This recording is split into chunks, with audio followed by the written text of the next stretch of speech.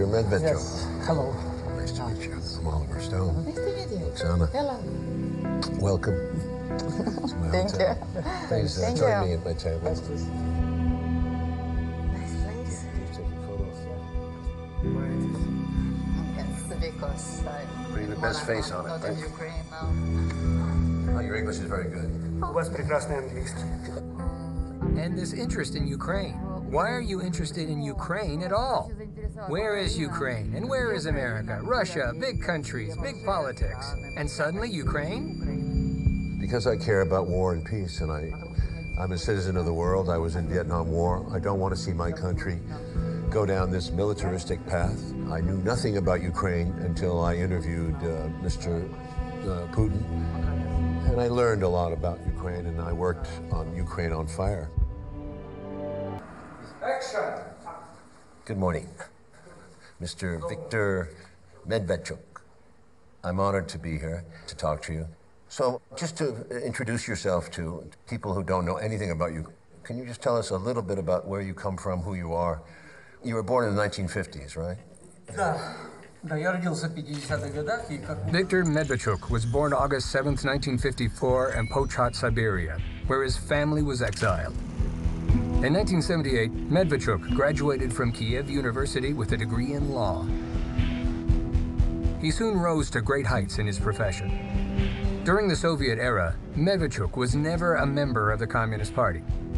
Since 1990, he has been the head of the Lawyers Union of Ukraine.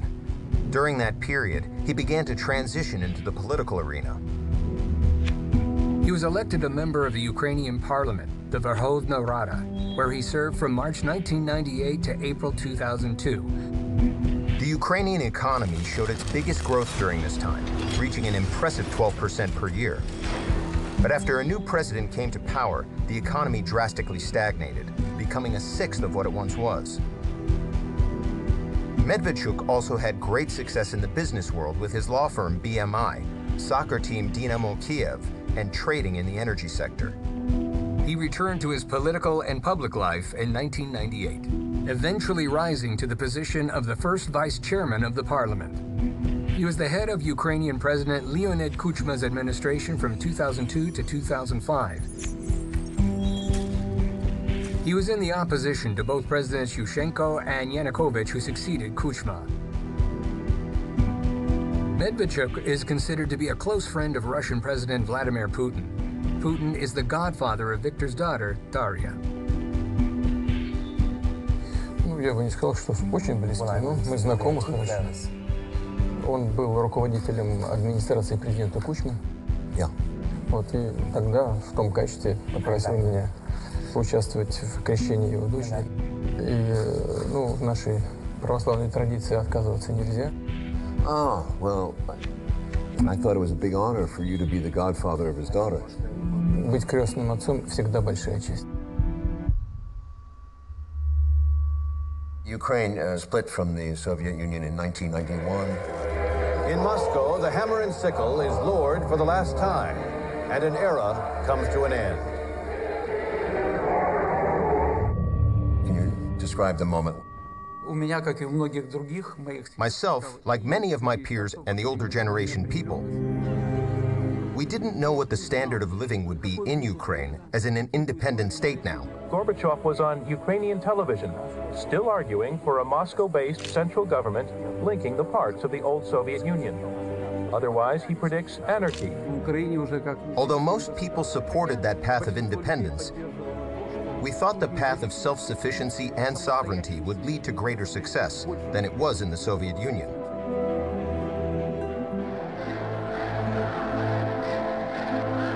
On December 1st, 1991, at the Republican referendum, the population of Ukraine, by a majority vote, expressed support for secession from the USSR. On December 5th, the Belovezhskaya agreements were signed, and the Soviet Union stopped existing. In Ukraine, it seemed that after gaining independence, the Republic could in a short time become a prosperous European country. There were all reasons for this. A huge scientific and industrial potential, qualified specialists, developed agriculture, and the absence of interethnic conflicts in Ukraine. the determination to be self-sufficient in practice has led to a reduction in relations with Russian partners that were worked out over the decades. 25 years after gaining independence, all illusions were dispelled. After the 2014 coup in Ukraine, there is no developed economy, no peace. Control over parts of the territories has been lost.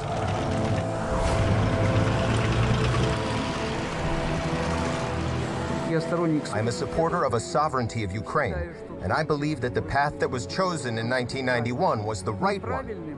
The governance of the country was and remains being incorrect, though. The problem is that people did not really benefit from sovereignty and independence. This really is a problem. And I gather that because of your husband's positions, you were blacklisted, so to speak. Being a wife of an opposition politician is very hard, especially in the last 5 years, when the Democrats, in quotes, came to power, in quotes, that preach democratic values.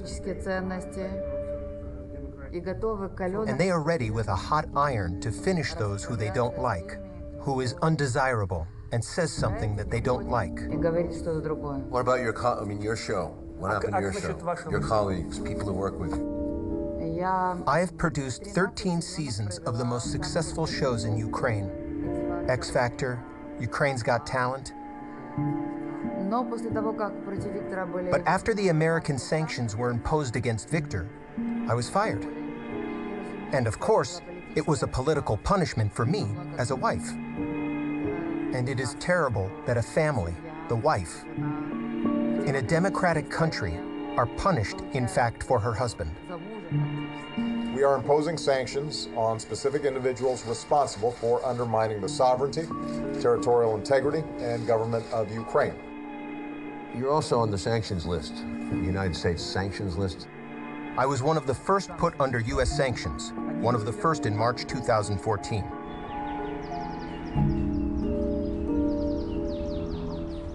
The official White House documents indicated that I was subject to sanctions by the United States because, first, that I defended the principles of building a federal state structure in Ukraine.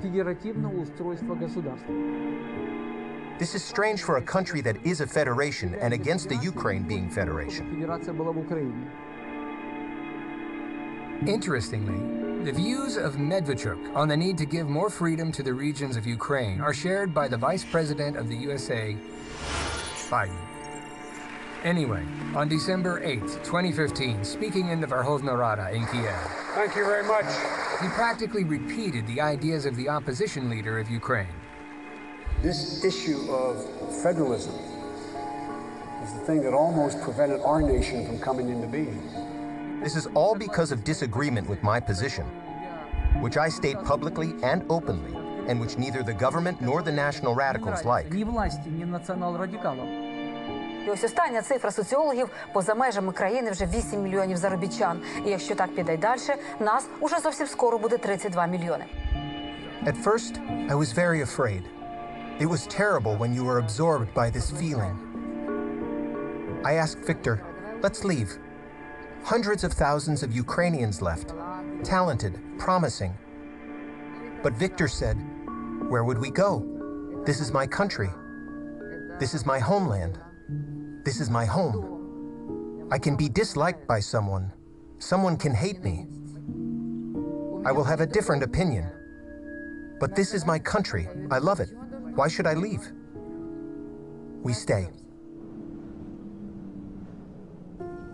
In 2018, Ukraine was already in a state of deep economic recession and political crisis. The Crimea was lost. In the east, a bloody war continued in the Donbass for 4 years. Ой, вся горловка горит. Что ж ты, блядь, делаете? Two stable concepts have been formed in Ukrainian society. According to the first, Ukraine should set a course on complete political, economic, and cultural isolation from Russia. At the same time, within the country, it is necessary to eradicate any manifestations of anything Russian, including historical monument, religion, communication, and language. According to the second concept, Ukraine cannot and should not break relations with Russia, and the Russian-speaking population should have equal rights to preserve their customs, religion, and culture. Viktor Medvedchuk became an expression of this second concept. Since 2018, he has been one of the leaders of the For Life opposition bloc. The party represents the interests of the Russian-speaking population of Ukraine. Opposition Platform for Life is a political party in Ukraine founded in December 2018 with the aim to contest together the 2019 Ukrainian presidential election and then the 2019 Ukrainian parliamentary election. The government and our opponents call it pro-Russian, but it is incorrect. It is incorrect because people who live and who want to be friends with Russia, who are against the policy that the authorities profess in the form of radical Russophobia and anti-Russian hysteria, and want normal relations with our neighbors. People who stand for the values that, unfortunately, in recent years have disappeared.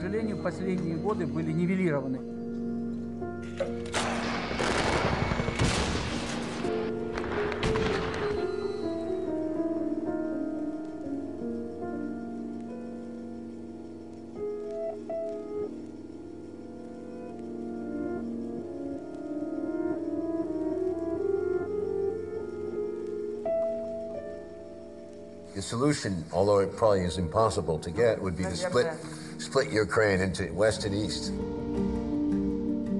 A de facto division has always existed. When we talk about the West and East in the 90s, we proceeded from the fact that there is a split in Ukraine.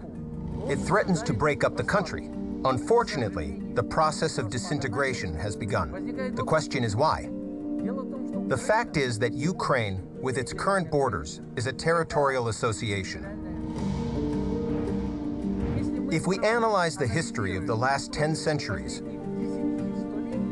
then the territory of Ukraine was the territory of various regional associations. Since the 10th, 11th century, it was Kievan Rus, then the Golden Horde, then the Great Lithuanian Principality, which occupied most of today's territory of Ukraine, then the Crimean Khaganate, the Kingdom of Hungary, Kingdom of Poland, the Ottoman Empire, the Austro-Hungarian Empire, the Russian Empire. And all these territorial associations created their own culture here, implanted their faith, and recognized certain historical facts. When you underline the fact, which I oppose, underline the fact that this would be more of a Lithuanian principality, the Austro-Hungarian Empire, and it was the Russian Empire. Therefore, there is a different faith, a different history, and different languages. The mistake of the current government, it tries to build a single identity out of this whole country, where they speak different languages, where they practice different religions, where they have different assessments of historical facts, builds this identity on an identity close only to the part of the people, the population, that part. This is a mistake that leads to nowhere. This is the biggest strategic mistake made by the authorities in Kiev today, because this identity will never establish itself throughout Ukraine.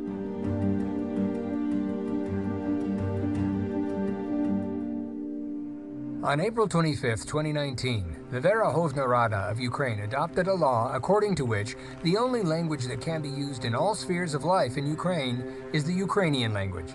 This law immediately provoked sharp criticism both inside and outside the country. Ukraine is a political state where the second language in importance and spread is the Russian language. By its decision, the Verkhovna Rada announced a de facto ban for almost half of the country's citizens to use their native language. Experts suggest that further, the law, contrary to the European Charter of Languages, will be another factor in the split of society and in the future of the country. Yes, we will now learn English. Yeah, well, I understand that too, but you're trying to make it more European. You can't go against your nature. There are so many Ukrainians who are different traditional values, different values, and they're not going to. You don't have to force America down their throats. But you're getting the worst of America. You're getting the America as a debtor nation. You're losing your economy. You're going the worst of capitalism, and you're going to go past the 1990s Russia. It's going to be America is doing the same thing that they did to Russia in the 1990s. I know you've said Russia and Ukraine are two different countries that are united by history and by tradition. Both countries and people. And you made the point that you're two nations. Explain what you're thinking. These are two distinct nations, proceeding from today and for the last 200 to 300 years. There is the Russian nation, there is the Ukrainian nation. But these are close nations. These are Slavic Orthodox peoples. This is the basis of civilization characteristics, community of Russia and Ukraine. If, in general, we compare Ukraine and Russia, this is one thing. If we compare with the western part of Ukraine, then this is a completely different thing. Imposing this position here, the influence on the position of the whole country, is a mistake. We must understand that no matter how life develops further, I believe in it and firmly believe that we will still be neighbors. And most importantly, it should be so. Yeah, I understand. Mr. Putin may not agree completely. He feels that Ukraine is really a part of Russia, historically. Very close, very close. Я, например, считаю, что русские и украинцы — это вообще один народ. One people, two nations. Ну, по сути, это одна нация. You think it's one nation? Ну, конечно. Вы смотрите, ведь когда вот эти земли, которые являются ядром Украины, присоединялись к России, это всего 3 области было. Киев, Киевская область, Северная область и Южная. Никто не считал себя чем-то другим, кроме как русским. Потому что в основе лежала что? Религиозная принадлежность. Это отношение... Это, все были православные. И считали, и называли себя русскими. И они не хотели быть частью католического мира, куда их подтаскивала Польша. Значит, ну, я прекрасно даю себе отчет в том, что со временем вот эта идентичность этой части России, она как-то определилась, и люди имеют на это право. Это позднее начало использоваться для раскачки самой Российской империи. Но в основе своей истории и по той же религии огромного количества связей, причем родственных связей близких.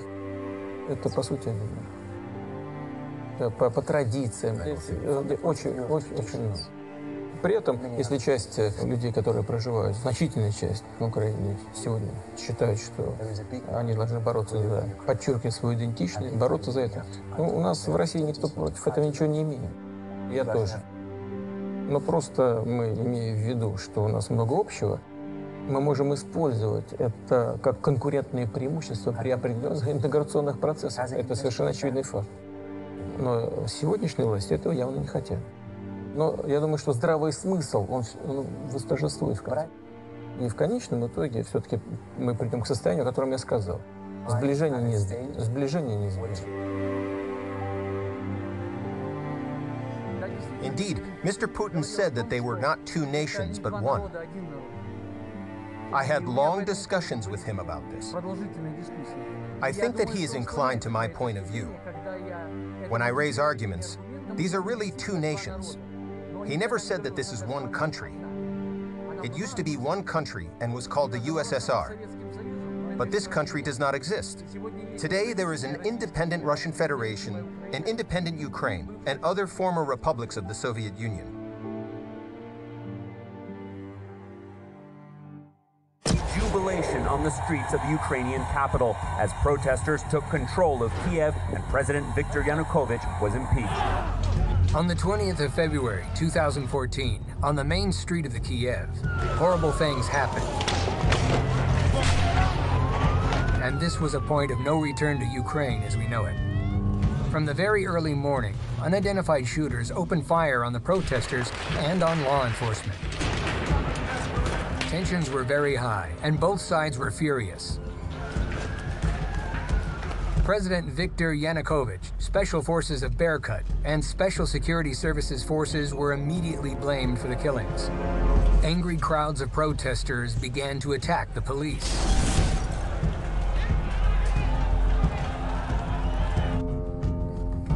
Who shot the protesters? Do you have an idea? The first official government investigation started. Investigators accused special forces of Berkut, Viktor Yanukovych, President Putin's assistant Vladislav Surkov, and Russian Spetsnaz.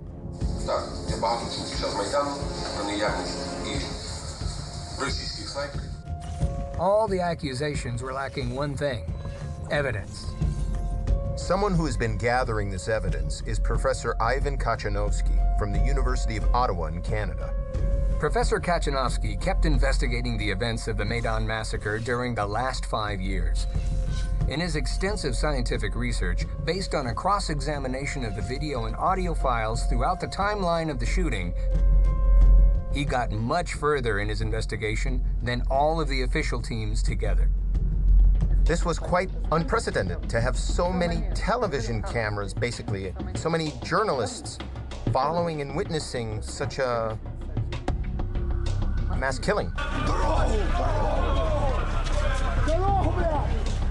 On mostly all television networks in the United States, in Canada, Ukraine, Germany, Poland, all different countries, with exception of Russia, it was presented basically as evidence that this was massacre by police.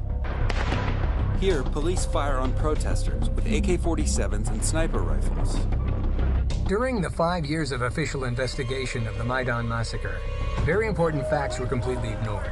Snipers were located in buildings under the control of protesters. During the investigation, Professor Kachanovsky discovered even more horrifying facts.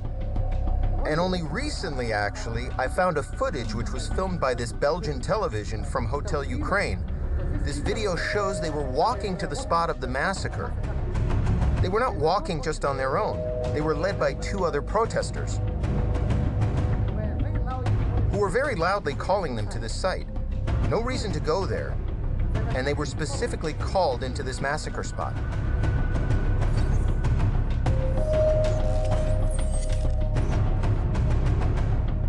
Victims were escorted to the places it was planned for them to be killed and filmed.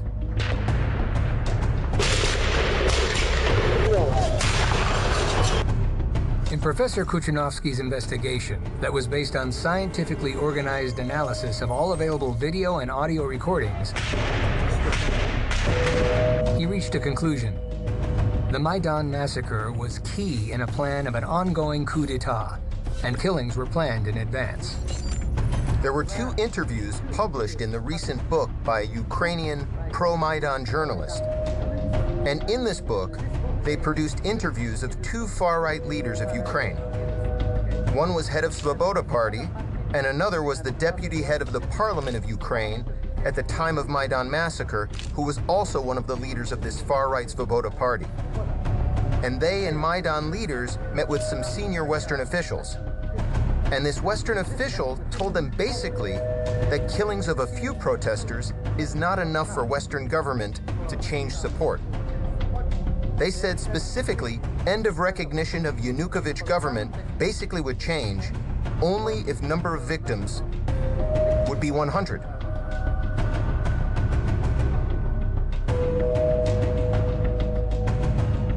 The Western government policy changed immediately after Maidan massacre.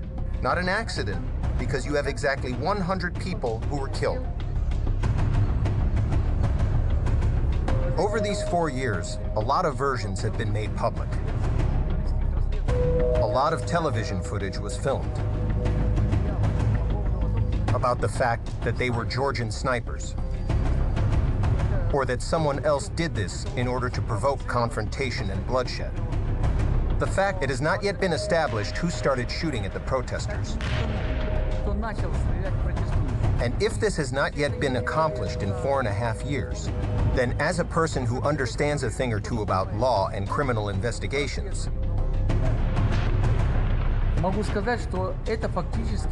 I can tell you that it will remain unresolved.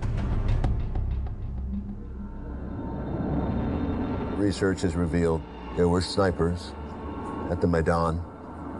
The forensics, where the angle of the shooting, bodies of the police and the protesters, it was very badly investigated. Not at all, really. But what evidence we have seems to point to there being Georgian snipers. Нет, я вот знаю о том, о чем вы сказали.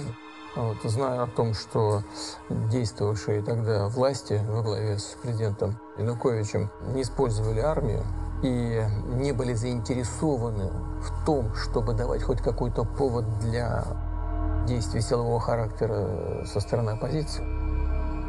И как мне неоднократно говорил господин Янукович, у него даже в голове не укладывалось применить силу против гражданского населения, даже против тех людей, которые уже взяли в руки оружие. Вот я полностью исключаю, что это он мог сделать. А вот те, кто искали повод для госпереворота, те, конечно, вполне могли. I remember you were telling me about the Obama phone call. President Obama and Russian President Vladimir Putin still disagree on all the basic facts in Ukraine, but the two leaders are talking about a potential, and I must capitalize that word, potential resolution to this crisis. Obama and you had an agreement that there would be no firing, and he gave you a promise that he would. Ну, вы знаете, Обама уже не президент, но тем не менее есть определенные вещи, о которых мы публично не говорим. Во всяком случае, могу так сказать, что наши договоренности, которые были достигнуты в этом телефонном разговоре, с американской стороны не были исполнены. Я бы на этом ограничился, не стал бы в детали вдаваться.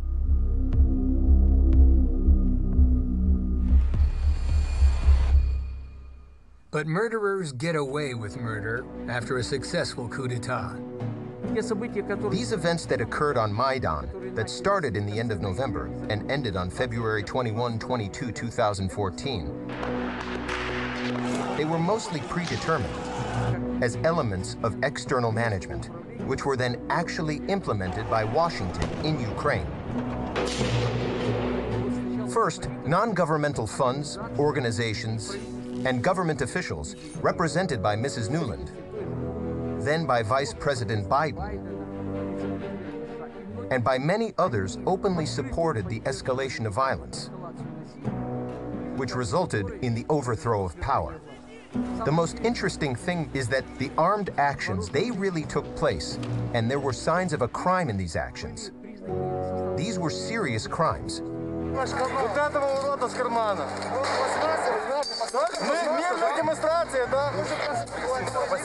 But when that happened, by the time they ended in February 21-22, the government had already granted amnesty.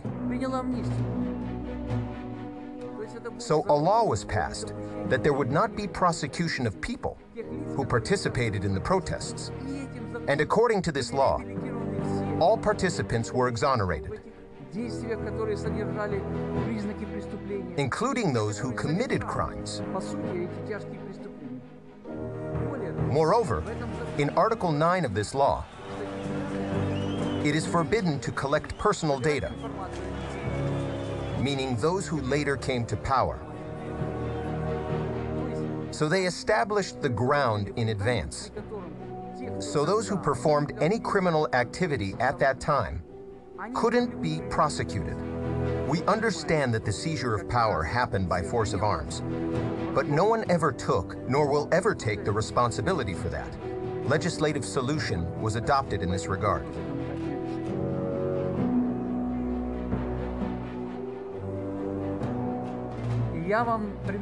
I gave you the example of Article 9 of the law on amnesty of February 21st, 2014, for a reason where it is forbidden to collect personal data and to record any actions that were related to those who protested.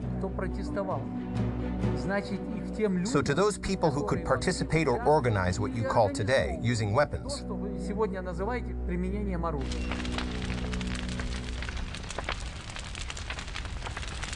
nationalist groups, they burned your villa down. Basically, no. It was in February 2014, just in the heat of the events on Maidan. Yeah, but who burned it down? These were national radicals, yes. The fact is that over the years, the investigation pretended that the case was investigated, but they couldn't identify the perpetrators. So, no justice. There is no justice in this matter, and in general, and probably there is no point in expecting it, because this is not the only event that affected me or my family.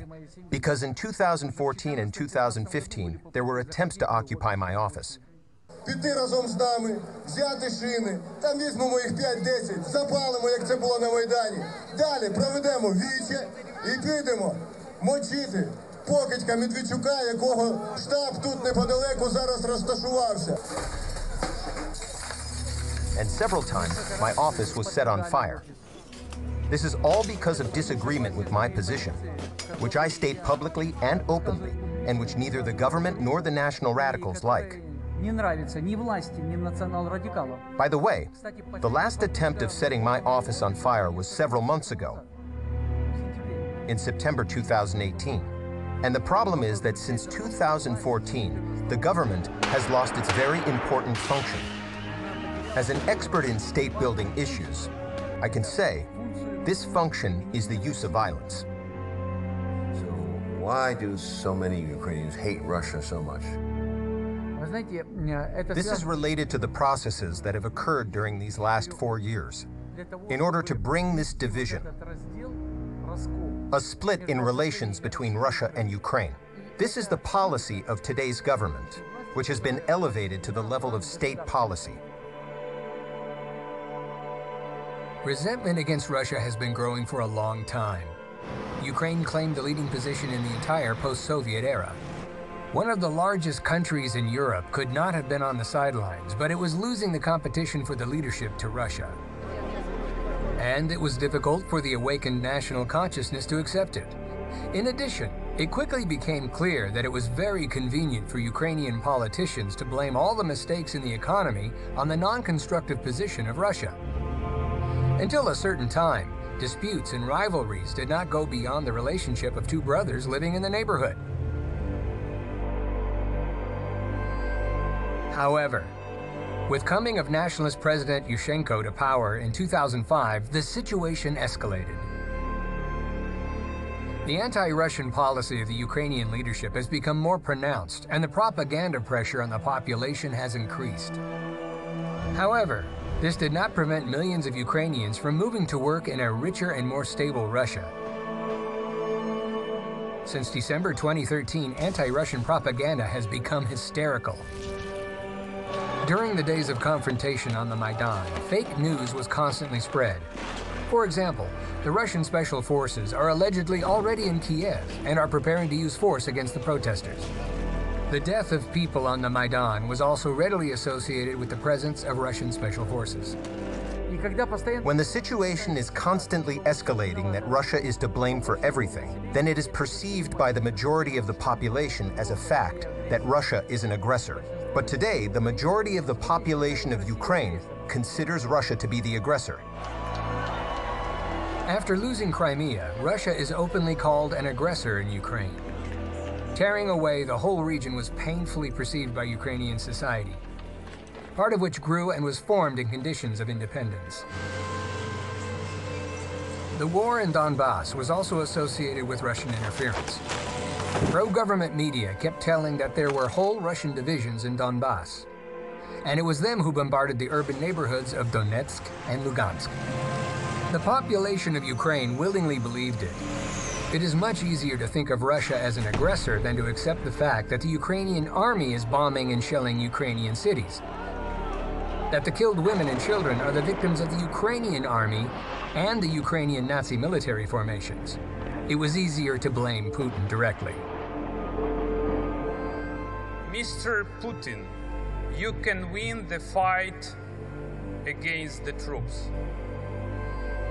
but you will never win the fight against the nation, united Ukrainian nation. So, Mr. Putin, who's the godfather of your daughter, is the bad guy here, is the face of the enemy. It seems to me, from having talked to Mr. Putin, that he's been trying to keep a balance, trying to keep a lid on this violence. There's a great danger I'm sure that Mr. Putin has pressure from his own nationalists who are unhappy with the situation. So he's trying to keep the peace. He's not just balancing. Putin's attitude to Ukraine is extremely positive. Вы знаете, отношения на сегодняшний день непростые. И это спровоцировано вот этими тяжелыми событиями, связанными с госпереворотом. И вторая часть этой истории – это пропаганда действующих властей в сегодняшней Украине, которая выставляет Россию виновницей всех последовавших за этим трагических событий. Mr. Medvedchuk would be a good liaison. Думаю, да, но у нас во многом разные позиции, разные точки зрения. Да, и он, я знаю его уже давно, он человек слова. Если он что-то говорит, он это делает. Потому что у него есть убеждения.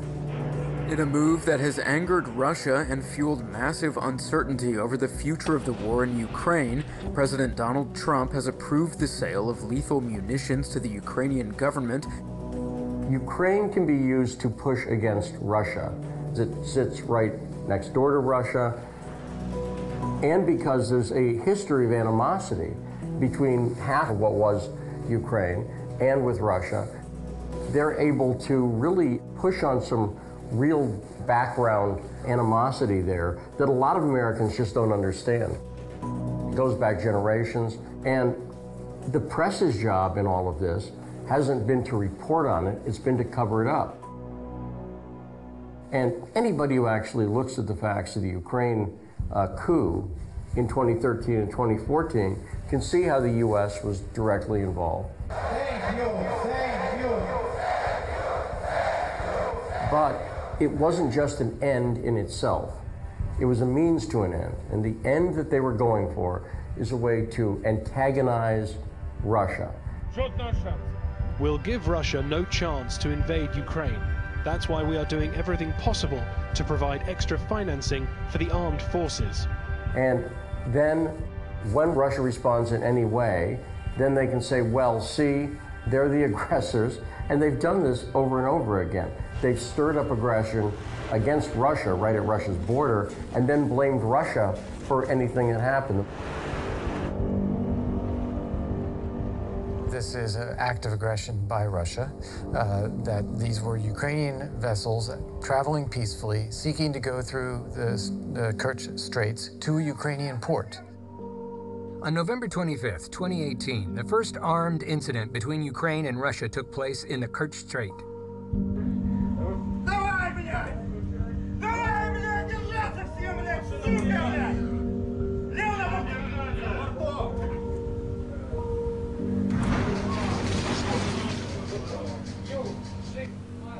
A conflict that could have easily escalated into major hostilities. Ukrainian warships attempted to enter the Sea of Azov, violating the state maritime border, according to the Russian version.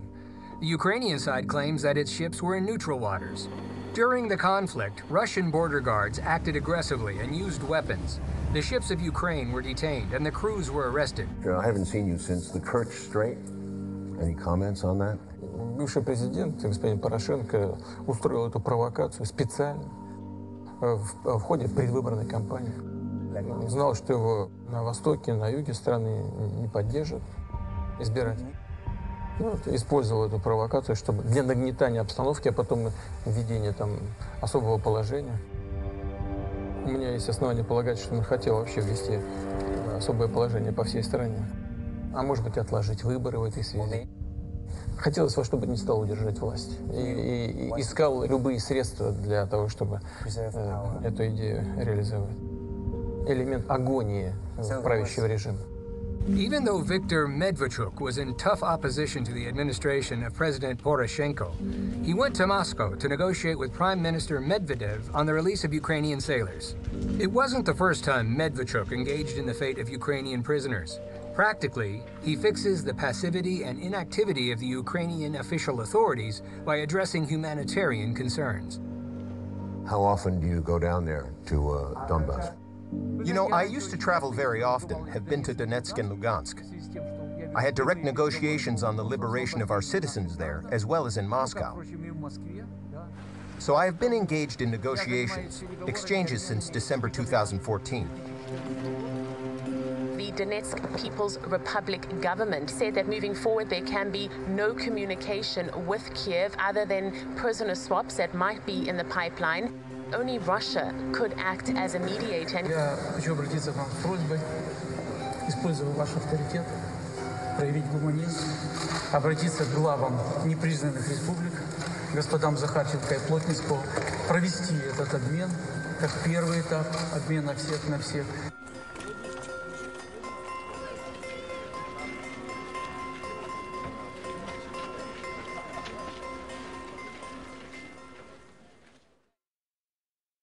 I feel sorry for Ukraine because I don't quite understand all the forces that brought this division, this polarization of the country. From the American point of view, it's simply a button, a leverage point to use to excite the Russians and go after the Russians.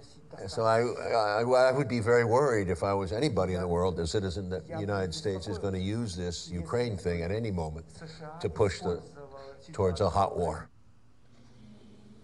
The whole world is watching you. That's a fact. They're watching you because their hopes for your success. Do you think that was a plan of the Wall Street people, of the Western people, where they wanted to make Ukraine a dumping ground? You know, I don't even have to speculate about it. I'm sure of it. At the time of the collapse of the Soviet Union, many experts reasonably included Ukraine in the top 10 of the most developed countries in the world. Starting positions of the independent Ukraine were impressive. 1/3 of the whole USSR industry, the largest Black Sea shipping company in the world, rocket, aviation, and space industry. As a result, after reckless economic reforms, after breakdown of economic relations with Russia and other post-Soviet countries, Ukraine had a failure. Since independence, its economy has shrunk by 1/3, ahead of the poorest countries in Europe. After 2014, Ukraine took a sharp turn towards decommunization. Memories of the Soviet time fade one by one. But, together with the monuments, Ukraine is parting with its industrial grandeur. Okay, what happens? So Wall Street people make money on this? Does Ukraine become a junk bond? Do they trade the future of Ukraine on stock market? Ukraine, as part of the Soviet Union, was the largest republic in the production of locomotives and diesel locomotives. Deindustrialization in Ukraine led to the fact that we now purchase these diesel locomotives from the United States of America. Who benefits, Mr. Stone? This is beneficial to those who today are lobbying illegal methods, affecting economic integration, the sale of their products. 5 years after the Revolution of Dignity, suddenly it became clear to everyone the West is not going to open its sales markets to Ukraine. Nobody needed to have unexpected competitors. It was much more profitable to force the Ukrainians to eliminate their potential. Ukraine used to be one of the few countries that could produce aircraft carriers. Now there is no shipbuilding in Ukraine. Ukraine used to create space rockets. Now it has no space industry, no aircraft industry. Ukraine doesn't have its own automotive industry. The military-industrial complex once brought up to $3 billion annually to the budget. Today, most of the enterprises are closed. Some of the enterprises are located in territory not controlled by Kiev. Naturally, to say that today we are trying to export these products, these amounts are insignificant, which, of course, cannot come close to what it was before. Because the less we produce, the more we will purchase. That this is one of the elements of this external expansion and external management that Washington has introduced in relation to Ukraine since 2014. It looks fantastic. Another amazing experiment over common sense was the coal scam. Ukraine, which has rich coal deposits in the Donbass, has suddenly turned from an exporter into an importer of coal. It seems that in Kiev and Washington, they agreed to give a new meaning to the saying, to carry coal to Newcastle. After the start of the conflict in the Donbass, Kiev definitely refused to buy Donetsk coal and decided to replace it with imported coal from the USA and South Africa. It was possible to buy it in Russia, but the politics took over. The second example, Pennsylvanian coal is much more expensive than Russian coal. And it is more expensive than coal from South Africa. And can you imagine the difference in transportation logistics? Ukraine and Russia, Ukraine and the United States of America, and Ukraine and South Africa. At the same time, today we buy 63% of coal imports from Russia. And we already buy 30% of all imported coal from the United States of America. Is this not the result of what you ask about? Is it not the result of who benefits? Who does it? Those who benefit from the sale of their products in Ukraine. In order to avoid domestic production, so that the country from the manufacturer turned into the country of the acquirer and the buyer. That's what the benefit is. Is there any oil, gas? There's nothing here. You know, we have oil and gas everywhere, but we do not produce it. It needs to be developed. Therefore, Ukraine is rich in resources. But resources require investments that must be made in the economy of Ukraine in order to extract these minerals. But the situation with the investment and investment climate in the country is extremely bad. The economy is not developing. The investment climate has not been created. There is pressure from the administrative resource. Raider seizure of business. The lack of a fair judicial system. So who would invest? However, there were brave people who decided to invest in Ukrainian oil. The attention of world media is attracted by one company, Burisma Holdings. There are very, very interesting people on the board of directors of Burisma. For example, Hunter Biden is the son of the Vice President of the United States. Of course, this state of affairs is welcome, but one detail interferes. The son of the U.S. Vice President received his post almost immediately after the official visit of his father to Ukraine, in the light of obvious interest of Biden Sr. in everything that is happening in Ukraine. Ex-Vice President Joe Biden, his son Hunter Biden has a deal in Ukraine. Explain that. Yes. His son was and remains on the board of directors of one of the companies that is engaged in oil and gas production in Ukraine. So this also explains the economic interests of the Biden family. Not only the son, but probably his high-ranking father as well. Perhaps this was precisely what allowed Mr. Biden, when he was as curator, when he was in power, curator from the side of Washington in Ukraine.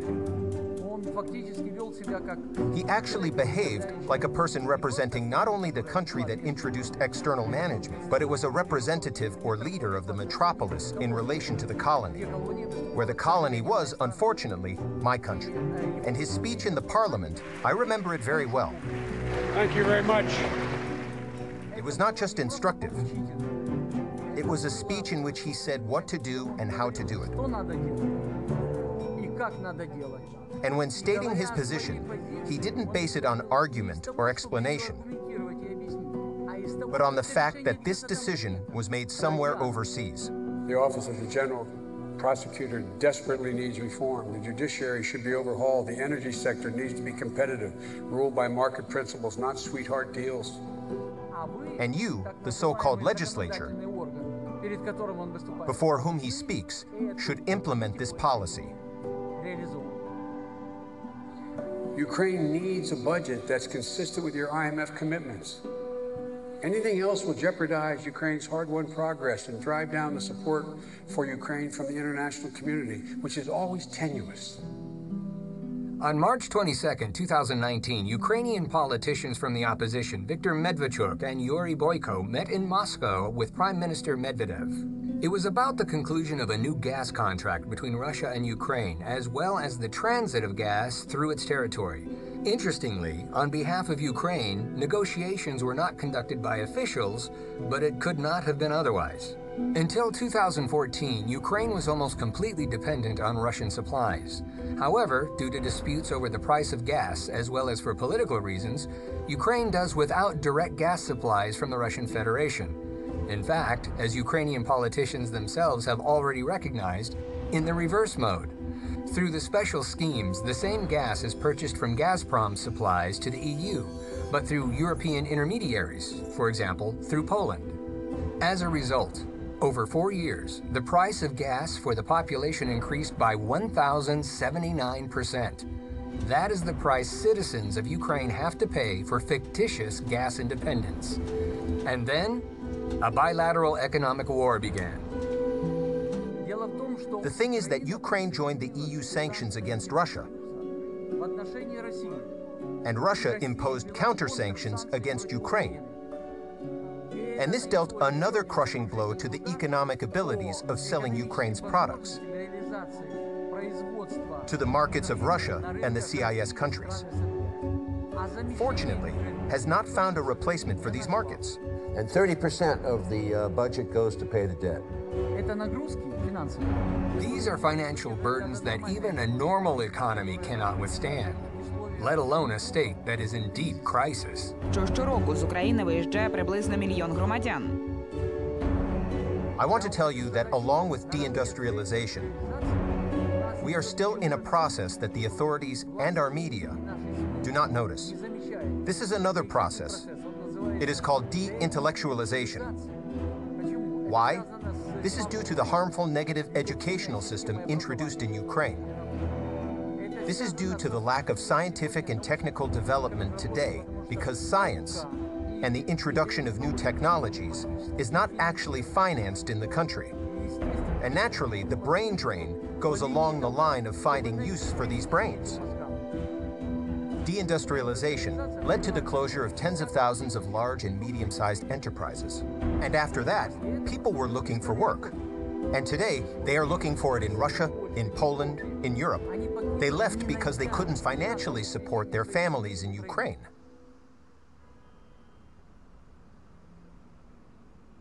I set up the foundation in Ukraine in 1990, which was 2 years before the independence of Ukraine. Where does George Soros figure in all this? К сожалению, везде. Unfortunately, everywhere. If we talked about some positive results from the activities of this gentleman, then we should have noted some success. But his activity is mainly focused on those countries where he took an active position with his various funds. We remember the countries in North Africa where the Arab Spring happened: Libya, Tunisia, and Egypt. We remember the Tulip Revolution in Kyrgyzstan. We remember the Rose Revolution in Georgia. We remember the Orange Revolution in 2004, and finally, the consequences of not only the Orange Revolution, but also the Revolution of Dignity of 2013 and 2014. This is also his activity. He did not stop. He continued to operate in 2015 and 2016.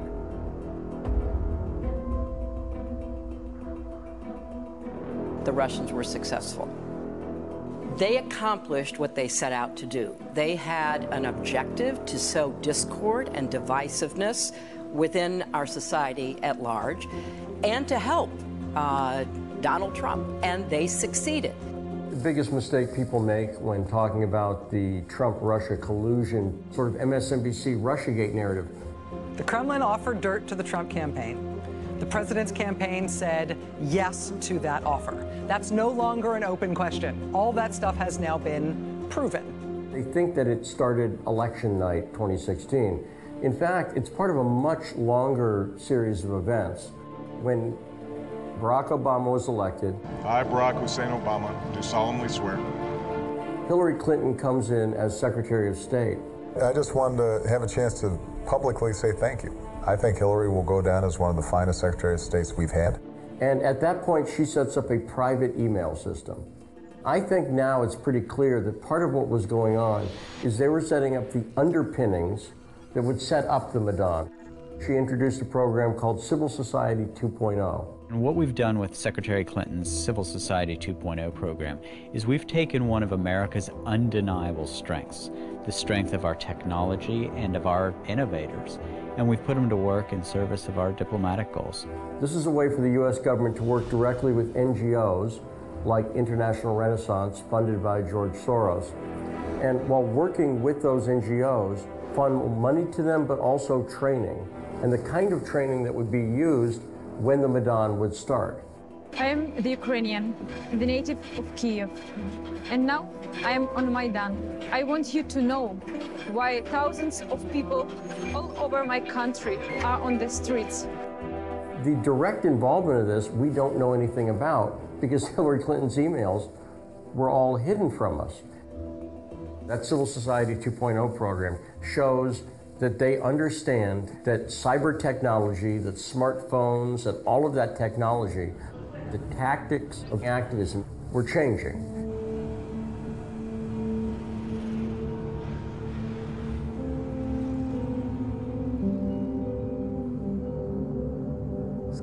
The scandal that has become well known throughout the world, which for some reason is called Russia's intervention in the US presidential election, erupted in Ukraine. They're calling it the digital equivalent of 9/11. A new report from the U.S. intelligence community says that Putin and the Russian government conspired to help President-elect Donald Trump's election chances. This is an electronic Watergate. Russia did not help me. The FBI, as part of our counterintelligence mission, is investigating the Russian government's efforts to interfere in the 2016 presidential election. Obviously, Russia's been accused over and over again of interference in the 2016 election. Я и тогда не вмешивался, сейчас не хочу вмешиваться, и в будущем не собираюсь. But now in the U.S. there's been investigation about Ukraine's interference in the election. It was a very confusing situation. Poroshenko seems to have been very strongly pro-Clinton, anti-Trump. Ну да, здесь секрета никакого. Do you think there was interference? Я не думаю, что это можно трактовать как вмешательство со стороны украинского государства. Они исходили из того, что госпожа Клинтон победит, и все делали для того, чтобы продемонстрировать свою лояльность будущим американским властям. Здесь ничего такого особенного нет. Пытались создать уже благоприятное о себе мнение у будущего президента. Поэтому они позволяли себе нелицеприятные выражения в отношении Трампа и всячески поддерживали демократов. Это никакой здесь секрета никакого нет. Они почти публично действовали. For some reason, we are talking about the interference of Russia, associated primarily with the former campaign chairman of the then presidential candidate, Donald Trump, Mr. Paul Manafort.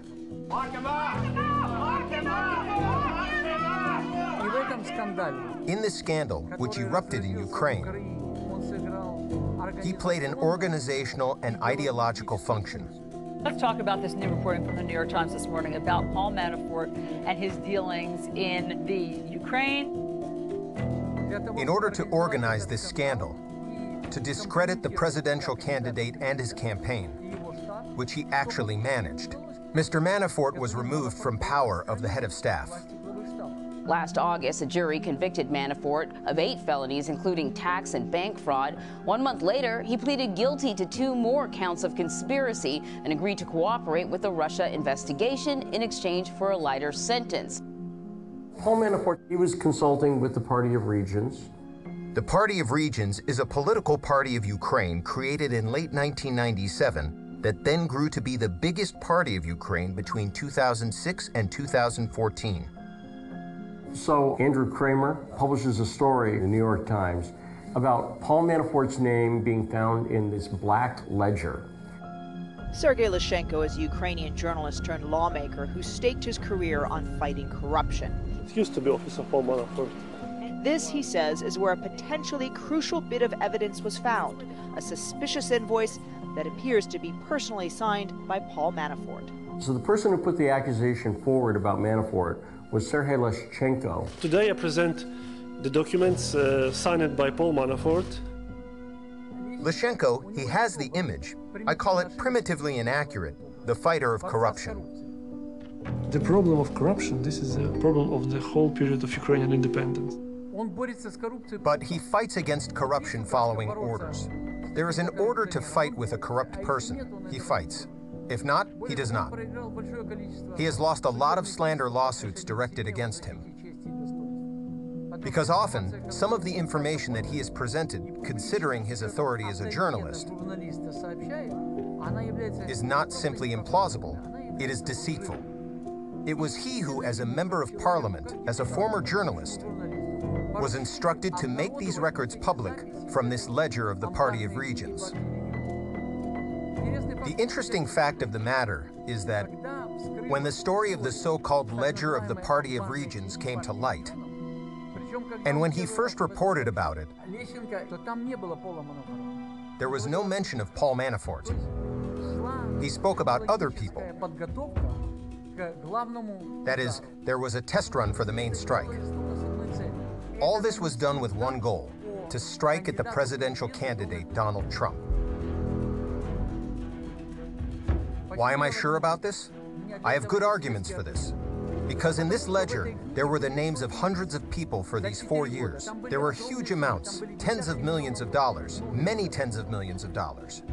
There were specific people where not only their names were indicated, but also a personal signature that they received the money informally. No criminal cases have been investigated on these records yet. No one has been prosecuted. Hence, the conclusion is that this was done for a concentrated, focused strike against the main target.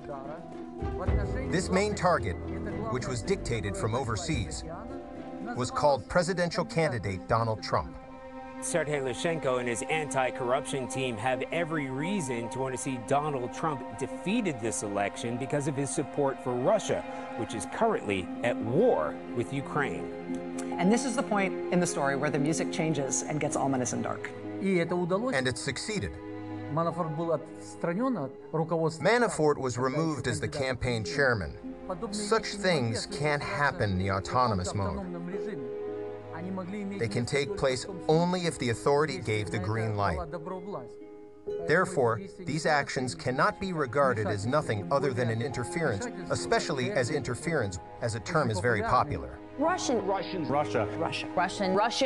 interference. Russian witch hunt. Вот мы говорим, если опять хотите вернуться к выборам в США, ну слушайте, огромная страна, да, огромный народ, со своими собственными проблемами, со своими представлениями о том, что хорошо, что плохо, с пониманием того, что для среднего класса за предыдущие несколько лет, 10 лет, допустим, при огромном росте благосостояния правящего класса и богатых людей, для среднего класса ничего не поменялось в лучшую сторону. И именно это обстоятельство поняли те, кто вел предвыборную кампанию господина Трампа, и он сам понял. И он отработал на этой площадке. И какие бы наши блогеры, я не знаю, кто там, кто работает в интернете, как бы не высказывали свою точку зрения по поводу ситуации в США, это не могло сыграть ключевую решающую роль. Это чушь собачья. They just talk about it mostly when it comes to Russia's interference with the U.S. presidential elections. But in this case, even the court found that these actions were illegal, which influenced the electoral process. I am sure that Mr. Soros is behind this too, because this is a team of Democrats, Nuland, Soros, Biden, in favor of the interests of Hillary Clinton, did everything to prevent Mr. Trump from being elected in the 2016 elections.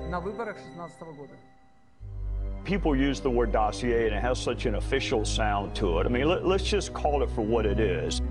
Rank hearsay put together by an FBI source who was later defrocked, paid for by the Democrat National Committee, and oh, by the way, Christopher Steele hated Donald Trump too. Throughout the summer of 2016, Victoria Nuland was being updated by Christopher Steele. In early 2018, Victoria Nuland admitted that she'd been being briefed by Christopher Steele. She talked openly about it on CBS's Face the Nation. During the Ukraine crisis in 2014 and 15, Chris Steele had a number of commercial clients who were asking him for reports on what was going on in Russia, what was going on in Ukraine. Why is that? Okay, my conjecture here, they were concerned.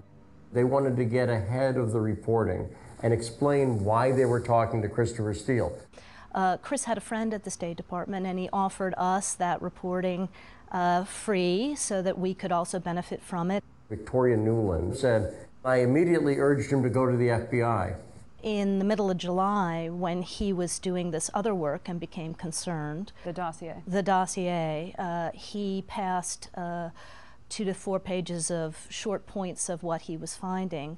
And our immediate reaction to that was, this is not in our purview. This needs to go to the FBI. And you'll find a spate of people who urged Christopher Steele to go to the FBI. John McCain urged him to go to the FBI. Everybody urged him to go to the FBI. And why is that? I think they're setting up a cover story. They want to say, we told him to go to the FBI.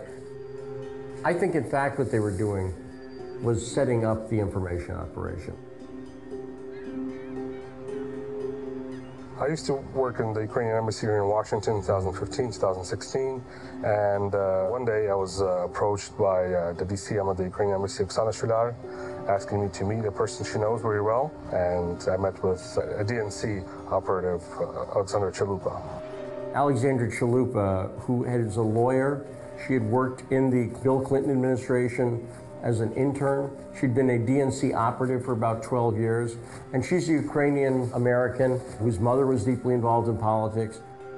In 2015, Alexandra Chalupa and her sister start campaigning very hard against Paul Manafort. This is who Paul Manafort is. He is a puppet master of some of the most vile dictators around the world. Manafort was from Connecticut. They went to Connecticut and protested against him. It's not clear to me exactly why he was being targeted, but Alexandra Chalupa said she was pulled out of retirement to work on this. She was asking more information on dirt, that's how she put it, to get Trump off the campaign in September, October of 2016, right before the elections. Most of the key evidence that shows the collusion between the Ukrainian government and the DNC, operatives of the DNC, came in an article that was actually published in Politico before the inauguration.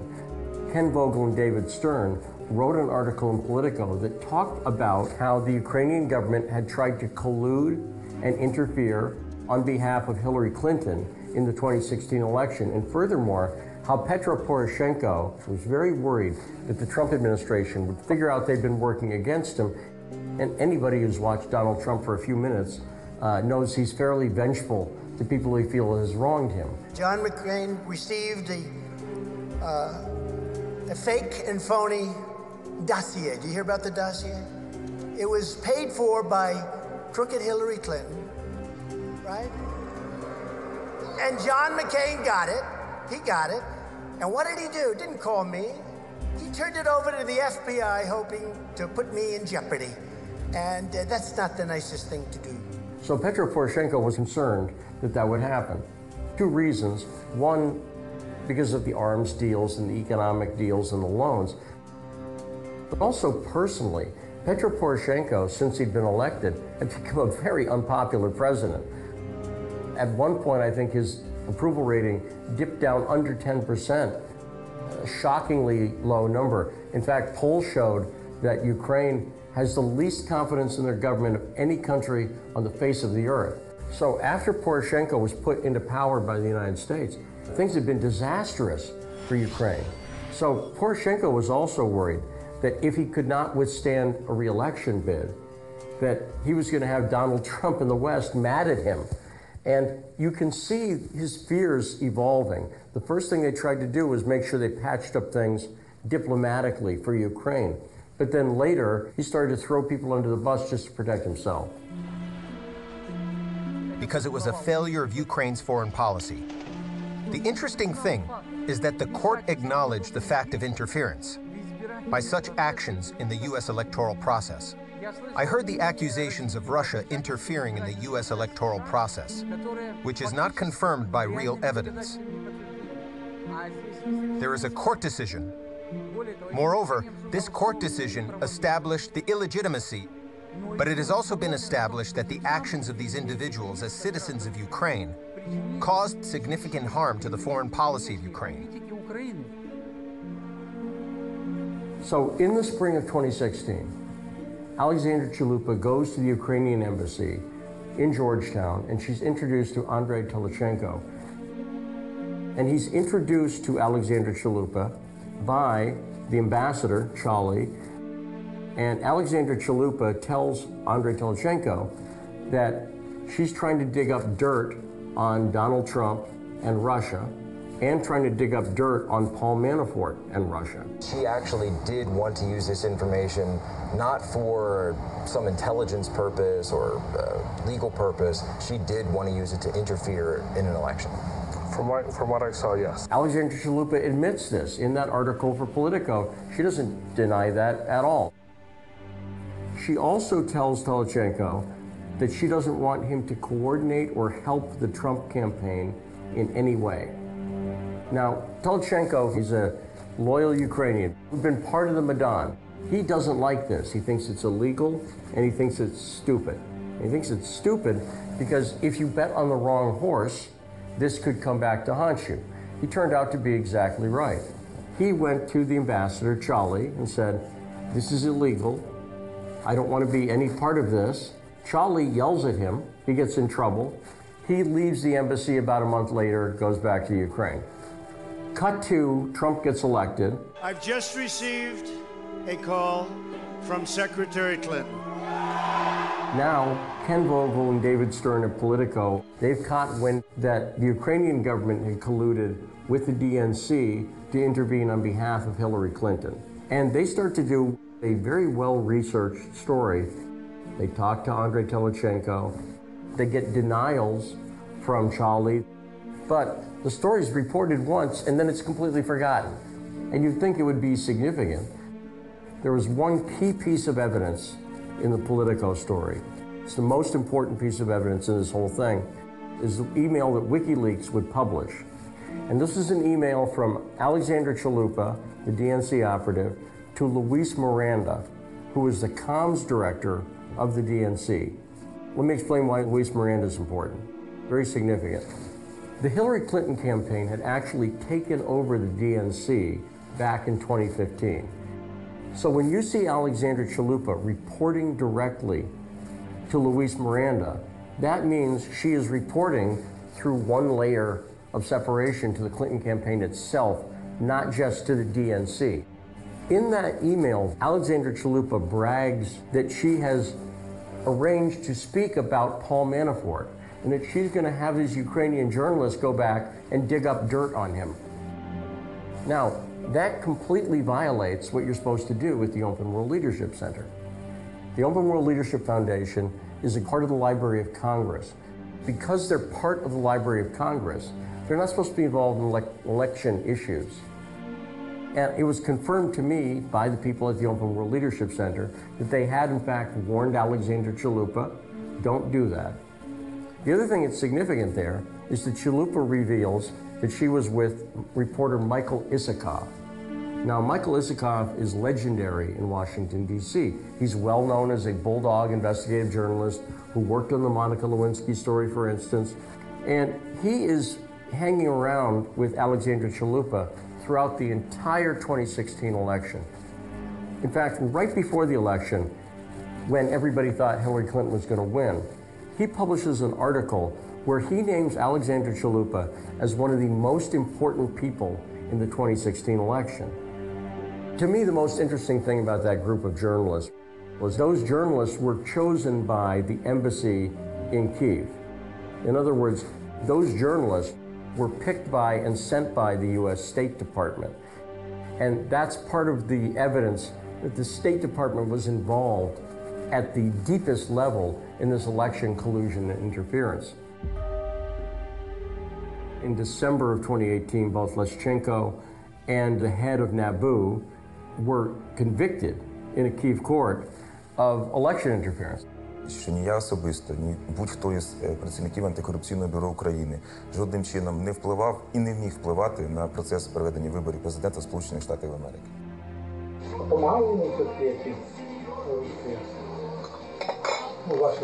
Я думаю, що так.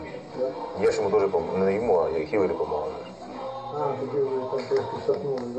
The unindicted co-conspirator there was Petro Poroshenko himself.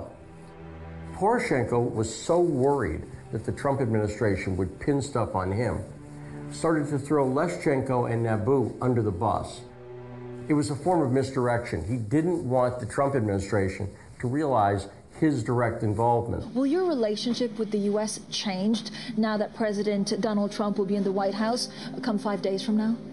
Look, Ukraine during the last 3 years gained a very strong bilateral support in the United States. Trump gave a photo opportunity to Poroshenko. It's a great honor to have you, Mr. President. Thank you. Thank you very much. Trump did not like Poroshenko. Why? Why not? I think, first of all, because Poroshenko had his own position during the U.S. election campaign.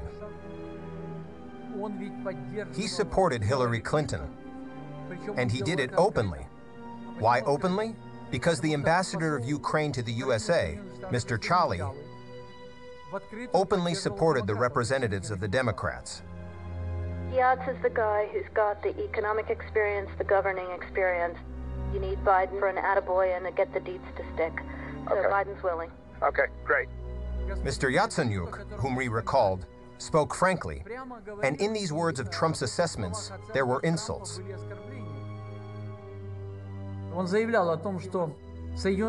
He stated that the USA as a powerful country deserves to have an intelligent, intellectually developed president.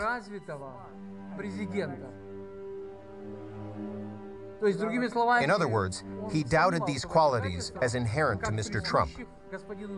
Mr. Avakov, a representative of the same Yatsenyuk party, the Minister of the Interior, stated that Trump is a marginal politician.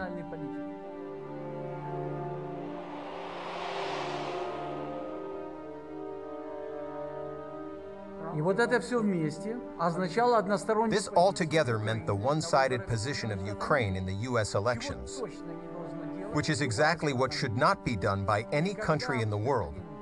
When what happened happened, Mr. Donald Trump won the election. It was a shock for the Kiev authorities and for those individuals that I listed. They were confident that this victory would never take place. I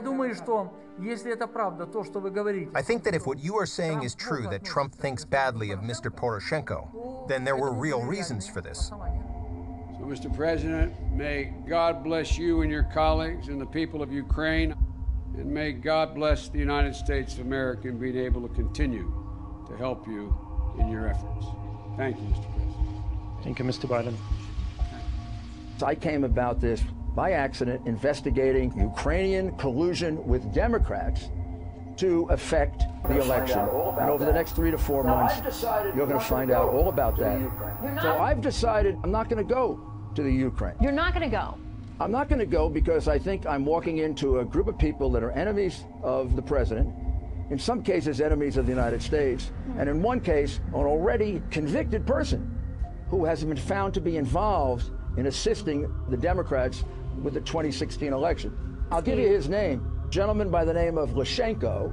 After 2 years of ignoring this news, ignoring the fact of Ukraine's interference in the elections in the United States, Ukraine Gate began to attract the attention of political heavyweights. I will step back and I'll just watch it unfold.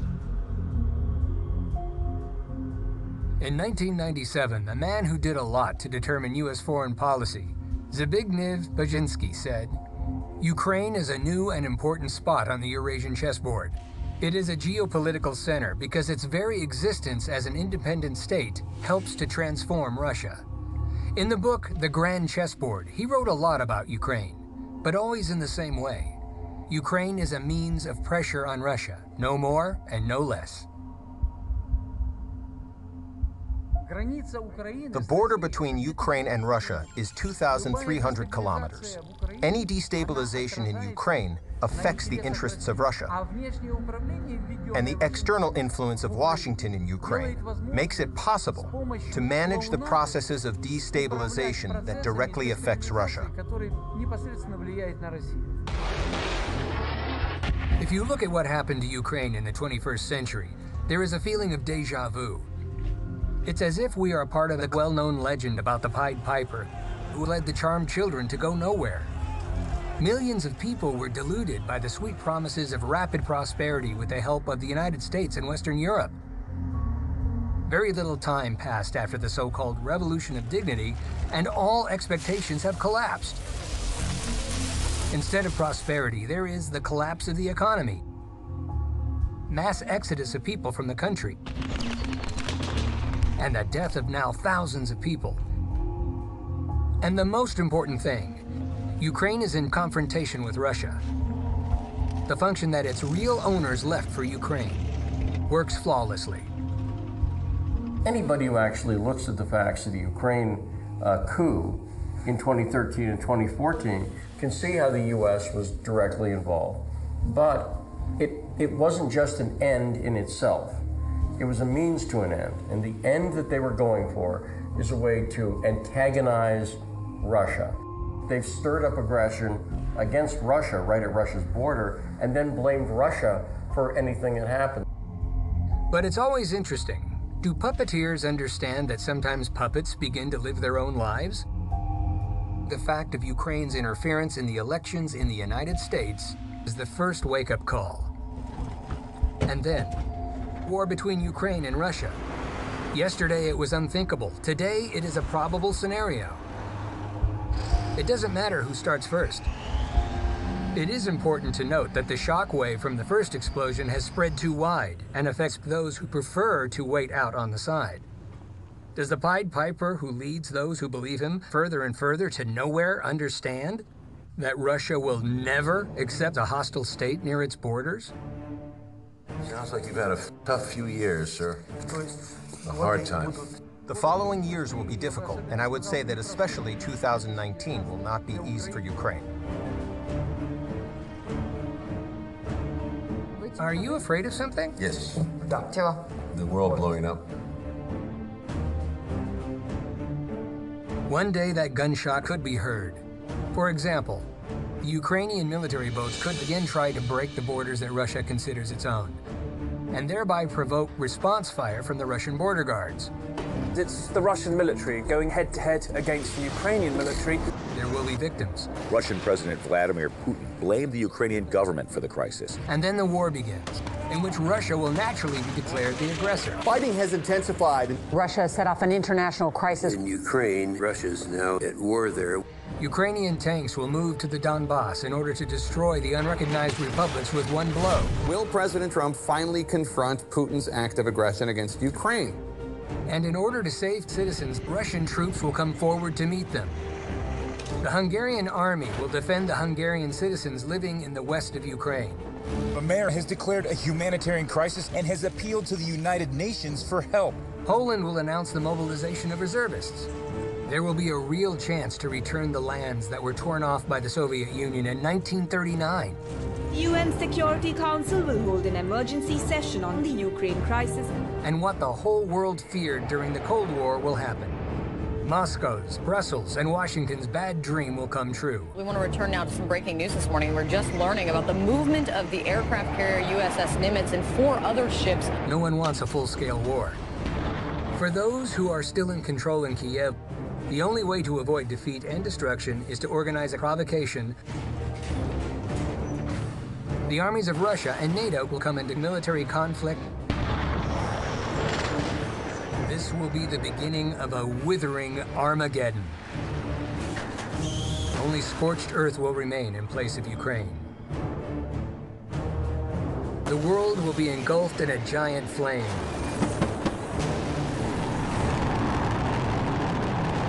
Probably the last war for humanity. Just because someone in Kiev really wants to remain in power.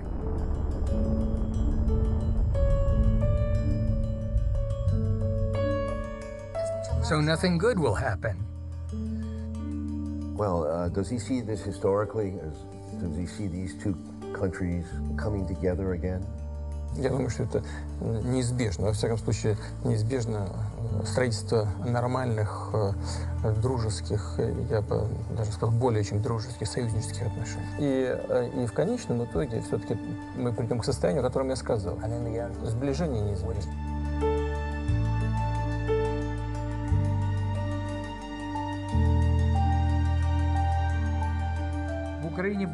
Ukraine will have 2 election campaigns that predetermine the country's place in the world, and most importantly, power in Ukraine. That is, new opportunities are opening up for Ukraine. The new president of Ukraine, Vladimir Zelensky, won because he promised to stop the war in the Donbass.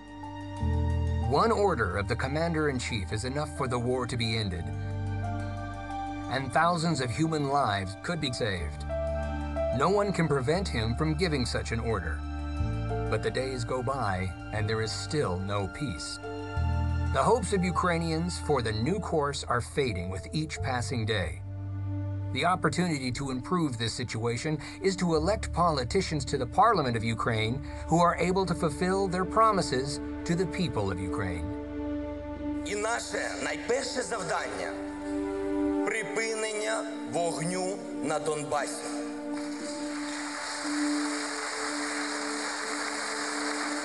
Я розпускаю Верховну Раду 8-го скликання.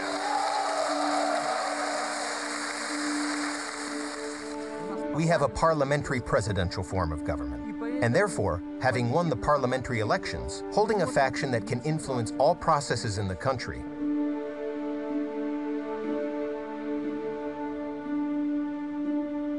У него есть убеждения, в этом все дело. Я, допустим, я могу с чем-то не соглашаться, но это не может не вызывать уважения. Но во всяком случае он относится к такой категории людей, которые выступают за независимость, за укрепление независимой Украины, но в то же время считает, что этого эффективнее добиваться путем развития сотрудничества с Россией. Ну, и я думаю, что он в значительной степени прав. We use the life principle with Oksana. Do what should be done, and everything will be as it is supposed to be. I think this is the right way of life. The right life principle. And we have to implement it.